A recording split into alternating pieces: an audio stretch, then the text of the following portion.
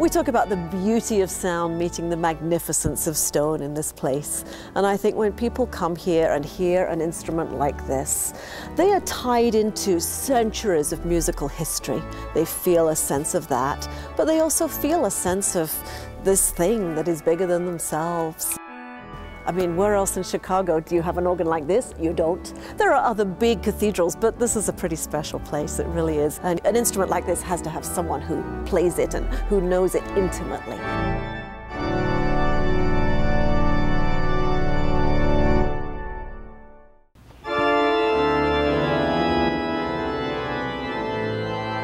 Thomas Weisflog.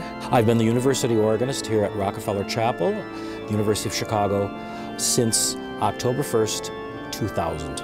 He comes and touches and cares for this thing and caresses it and makes sure it's in good shape and puts it to bed at night and generally loves it and looks after it. My formal education in many respects has been in chemistry and physics, and I was actually working on a PhD degree here at the University of Chicago in chemical physics, and I eventually my interest was lost in that.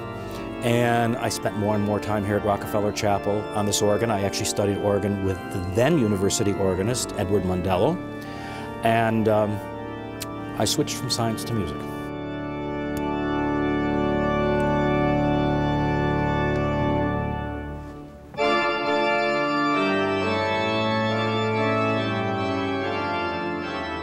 The original organ, the contract was signed in February 1927 with Ernest M. Skinner Organ Company, very famous American builder, for a totally brand new organ at the time, $76,500, believe it or not.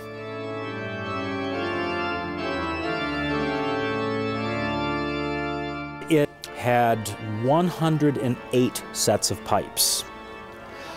Back then in the 1950s, 2 more were added in the gallery organ.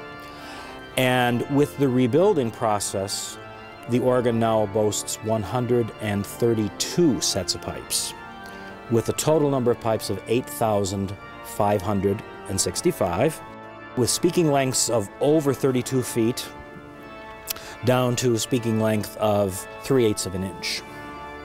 Obviously, the shorter pipes are the higher pitch, the long pipes are the very low pitch.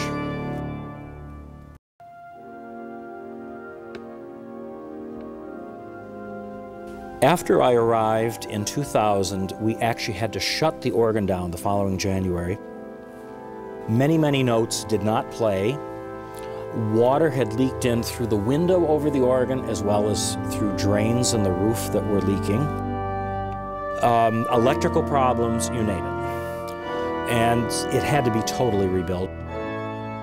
This should not be a piecemeal project, just do it right and do it all at once. So it was just finding money, which took several years. We did a lot of research. We have archival records here in the basement and in Regenstein Library. We found some of the original correspondence on this organ.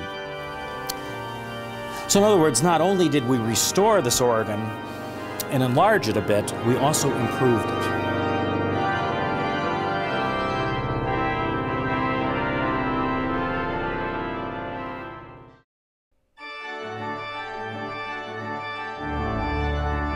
So this organ, as you see, has 4 keyboards plus a 5th keyboard for the feet. The top keyboard is the solo organ with wonderful solo sounds like a French horn, and every time I pull a draw knob and it's labeled French horn, brings that set of organ pipes into play. The next keyboard down is the swell organ, which actually has some pipes up here in the front and some in the back. Then this keyboard, the great organ, is the backbone of the organ. Has the diapasons, which are a tone that does not seek to imitate any orchestral instrument. It's pure organ tone. And then the choir organ, with the softest stop on the organ, is here. And then the most fun of all, the pedal division that has the bass. By itself, it's almost a little grotesque, but by the time you put a lot of organ under it,